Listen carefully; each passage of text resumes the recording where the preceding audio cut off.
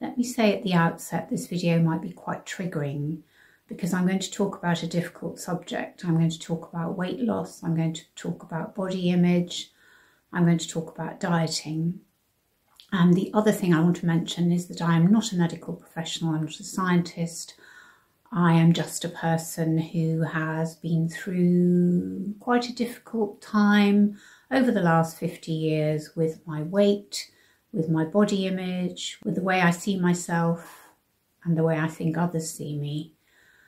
And so if you feel that you might be triggered by this, that you might become emotional, then please don't watch. But for those of you who might feel like I do, and I'm 68, that you've been through a hell of a journey with your body image, with your weight, you've been through the menopause, you have either put on weight after menopause, or you just can't shift the weight. All of you who've been through that, this video might be helpful to you because I'm going to share my experience of what it's like to have been on a diet for 50 years or more. So if that sounds like something that you might be interested in hearing about, then please keep watching and let me know at the end how you feel once you've heard my story. So as I say, I'm 68. I just turned 68 in September actually. I mean, to be honest, I'm still not that happy with my body even at 68. My waist is quite big in proportion to my hips. I am short-waisted as well, so that means the length of my body is really concentrated in my legs. I have quite nice long legs, I think, but my body is short. And because I tend to put weight on around my middle, my waist is larger in proportion to my hips. So at the moment, I think my waist is 30 inches and my hips are 38. So I think you should have a 10-inch difference between your waist and your hip measurements, and I don't have that. And if I lose any weight now, I'll just lose it off my hips as well. In fact, it tends to go off my hips more easily than it does my waist. I wanted to tell you my story about my weight and my body image because it has taken me to get to 68 to really, or maybe my early 60s perhaps, to accept myself for what I am, which is quite ridiculous really. And if I were to go back and be able to tell my 14-year-old self when I first embarked on losing weight at 14, I mean, how ridiculous is that? I'd say, do you know what? There are so many more important things in the world than worrying about whether you weigh a few more pounds or you have a few more pounds around your middle than your best friend. So let's go back to the beginning. I was born to two very good-looking parents who actually looked quite similar. They could have been brother and sister. Similar colouring, although my dad was fairer skinned, but also had dark hair like my mother did. And both were very glamorous. They were in the entertainment industry. So my mother was an actress and my father was a theatrical producer. Anyway, I was born in 1954 and my parents split up when I was 7. And there had been quite a lot of rows going on and they'd obviously been quite unhappy. My mother was on her 3rd marriage and my father was devastated. But anyway, it was not a happy time and my father left, or at least my mother made him leave, I think. And not that long after, maybe a year or two, this really unpleasant man moved in to live with me and my mother. And I didn't really have much to do with him, to be honest. He didn't want to have anything to do with me, I don't think.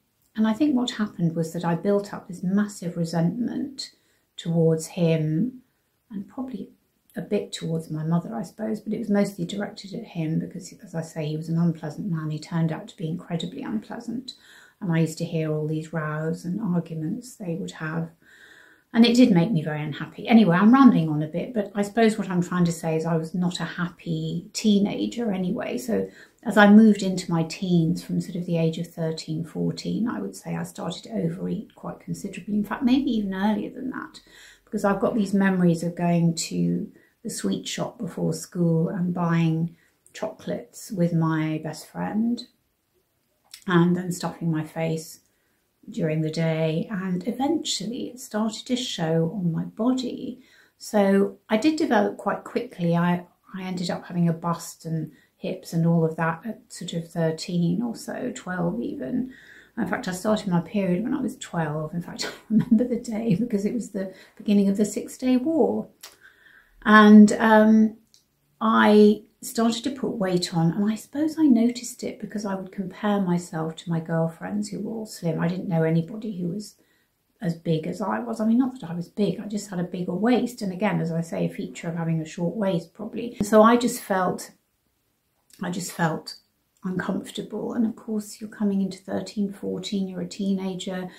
You're looking around at fashion and wanting to wear it and feeling really not that comfortable in the fashions of the day. I mean, I seem to remember hot pants were a thing, I think when I was 14, and because I had a short waist and a big tum, shorts just didn't really look right on me, especially very short shorts. So I was not a very happy teenager, and I remember joining Weight Watchers, which was ridiculous at 14. I don't know, they shouldn't have let me in really, particularly as I didn't weigh that much more than I should have done, I don't think. Anyway, moving forward to when I was 16, 17, I became an absolutely compulsive eater. I wouldn't just eat a main meal, I would eat huge amounts of snacks afterwards. So two of my favourite things to do were either to get a pack of Jacob's cream crackers and a dish of butter and a jar of blackcurrant jam, and I would eat my way through this entire pack of Jacob's cream crackers. Or the other favourite was to get what they called a take and bake loaf. It was one of those partially baked loaves of white bread.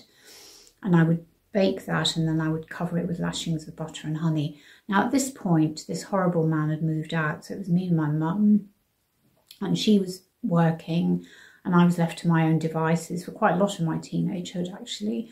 And so she wouldn't be monitoring what I was eating at all, and I would just cook myself some dinner and then eat this massive snack afterwards as well. And I did this on a daily basis, so no wonder I got fat.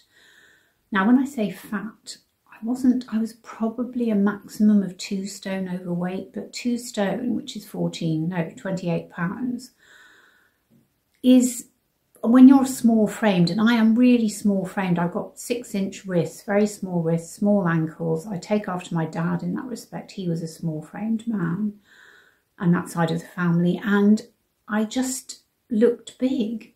I didn't look hugely fat, but I looked big, and I was incredibly self-conscious about it. And really, in fact, I ended up self-harming, and I went to see a psychiatrist and was treated by him for quite some time. And it did help up to a point. It helped up to a point because I think I then understood that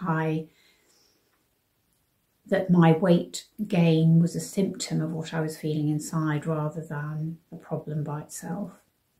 But I never really got to grips with it. I mean, another thing I used to do was make cake mix. I didn't used to make the cake, I'd just make a cake mix. Or actually one of my favourite things to do, not just make the cake mix, but to make the icing, and I would eat the raw icing, or at least I wouldn't bother making it. I'd just make the paste and then eat that because I had such a sweet tooth. And I suppose I did examine a little bit with the psychiatrist why I felt that way. I mean, gosh, it's so long ago now, so I suppose we must have talked about my relationship with my parents and my resentment towards my parents, especially my mum, for bringing this horrible man to live with us and the way he behaved towards her. He was mentally and physically abusive towards her. Let's not beat around the bush. So I understood that my eating was the cause of that, but I couldn't stop it. And by then I was also smoking, so I wasn't exactly Mrs. Healthy. And it wasn't really until I met my first husband that I lost the weight, because I went on a diet. I mean, I fell in love with him when I was still quite big actually, and he fell in love with me. So he didn't seem to mind that I was a bit heavier than I should have been, maybe 1.5 stone by that time. I was also singing in bands then, and that's how I met him. Anyway, I decided to go on a diet for our wedding, which of course a lot of women do, classic example, and I lost the weight, and I never really put it back on for quite some time. I always had a bit of a tum, and I know when I used to go for singing auditions, in fact there was one, I ended up being in this band who were going to be the new, I don't know, girl and boy group or something. And they wanted us to wear these very skimpy costumes. And I just remember looking at them and thinking, oh God, that's just not me. I just can't do it. Anyway, luckily the band never went anywhere, so I didn't have to worry about it. So, but I managed to keep the weight off. That's the main thing. I managed to keep the weight off, and I didn't put weight on until probably my second child. So I had my first child, my daughter, and I lost the weight straight away. I put a lot of weight on with my son, and I couldn't blame him, unfortunately. I was hoping that when he came out I would be so much lighter, but sadly that wasn't the case. Anyway, I did lose it, but it took me quite some time. And then my weight did sort of fluctuate a bit. So around 1997, I was diagnosed with an underactive thyroid gland, which could have accounted for some of the weight I was putting on. But actually, again, as soon as I was put on the thyroid pills, I felt better, but I didn't lose any weight, sadly. So it was really that I was still overeating, and I was still smoking until 96 as well, which wasn't good. But eventually, I managed to keep the weight off more or less. The only time it went up and down was when I split up with my second husband, and I put quite a bit of weight on, and then I lost a load of weight because I was not in a good space. And I ended up going to under, well, it must have been about 110 pounds, I think, which was too low for me, really, maybe even 108 pounds, which of course I thought I looked amazing. I thought it was brilliant, but I probably was a bit too low for me, because really, ideally, I probably should be about 112. So that is really where I'm at in terms of my weight. But my body image has always been an issue for me. So like I say, when I was a teenager, I was very conscious of being heavier than my girlfriends. In fact, I didn't really have very many friends of any kind, or boyfriends, in my teenage years. I seemed to live quite an isolated life. I think I felt quite sorry for myself. I was very introverted. I used to struggle to socialise. I didn't like going to parties. And actually, before I did this video, I was looking for photos of me when I was bigger, and I couldn't really find that many, because I think I tried not to be in photos. I didn't really want to be in photos because I didn't think I looked good. And also, apart from my weight, I also had issues about the way my face was. So I had terrible teeth. I finally got them sort of sorted out when I was 21.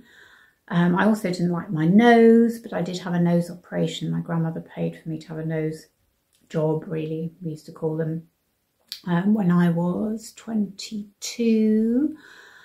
And I also got contact lenses, although I really struggled with them because I was so short-sighted. And so I used to have these really heavy glasses. Of course, they weighed a lot because they didn't have the sort of plastic they have now, so I'd always have to be lifting them up because they were so heavy. So I had, I had teeth issues, I had nose issues, I had eyes issues.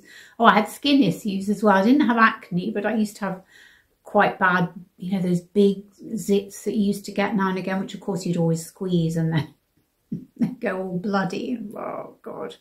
So yes, I was not a pretty sight, really, or at least I felt I wasn't a pretty sight. And because I felt I wasn't a pretty sight, I retreated into my shell and became this introverted, unsociable person. I mean, I can't remember whether I joined Weight Watchers again. I know I joined Slimming World years later with a girlfriend. I must have tried every diet, from the E.L.F plan to the Atkins, everything you can possibly think of and more. So I've arrived at the ripe old age of 68, having kind of made peace with my body. I mean, my body has given birth to 2 children. I've been able to do things that I didn't believe I was capable of, like an abseil, like walking across a plank in the African bush, like walking a marathon circuit for breast cancer. So I have been able to do some amazing things with this body. And I just wish that I'd been able to tell my 16-year-old self that really you can do anything you put your mind to, regardless of whether you're a few pounds heavier than you should be for your health.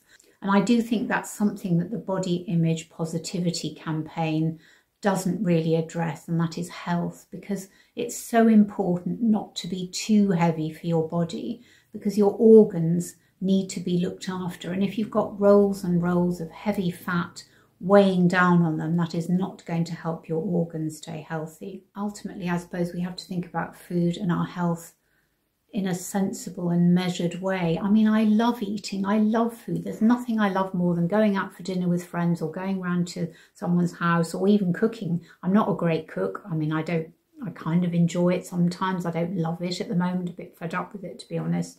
But I have to be in the mood for it. But I love to eat and I love to drink alcohol. Not too much. I only have a glass a day usually. But I love all of that, and I don't want to think too much about what I eat, but actually I do. I'm very, very careful with it now. I make sure that I don't overeat, because I'm only a small person, and that's the other thing I haven't touched on, but that's for another video, about going through the menopause, because a lot of women perhaps watching this will have gone through the menopause and then will attribute weight gain to the menopause. And I'm sure that's right. It didn't happen for me. I just put weight on and lose weight because I eat too much or I don't eat as much. But I do know that does happen to other women. So I'm not here to say that you shouldn't be aware of it, because of course you should. So why am I talking about my weight and my body image at this time in my life? Well, I guess I hoped that it would help women like me who still struggle with their body image in their advanced age. I mean, 68 is getting there, isn't it? But we are all the same in our heads. We're still feeling 25 or 30 in our heads. We're not necessarily feeling 68. I certainly don't. And every time I say it, I still can't quite believe it. And I want to go on for as long as I possibly can. And I suppose that's the other thing about being 68, is that my mother died at 69 and she was overweight. She had lived an unhealthy life. She had smoked all her life. All her life. She had smoked since she was a teenager. She drank to excess. She was not a healthy woman. And it was only in the last few years after she suffered a stroke that she stopped drinking and smoking. But unfortunately, the damage was done. It was too late. And on the day she was due to do a radio show, she collapsed and died. And I don't want that to happen to me. And I'm sure it won't happen to me, because I've taken control of my health and I'm doing all the right things. But nevertheless, I don't want that to happen to me. And I want to keep healthy and well. And I hope that if you stayed watching this video as long as I've been rambling on, that something I've said will trigger something for you in a good way, and will make you realise that it is really important to be positive about the way we look, because we've only got one body and we also need to look after it. So I guess body positivity can also mean be positive about the way you look after it, and be proactive and take control of your health so that you can live a long and healthy life. So there, I've rambled on quite enough, I think.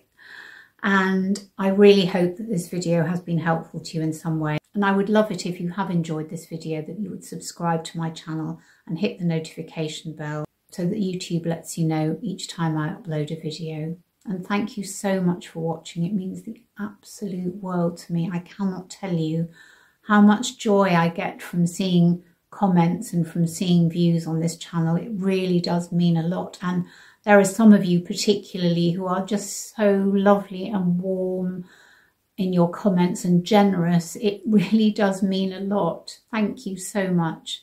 Lots and lots of love to you all, and I hope you're keeping really well, and I'll see you on my next video, I hope. Bye.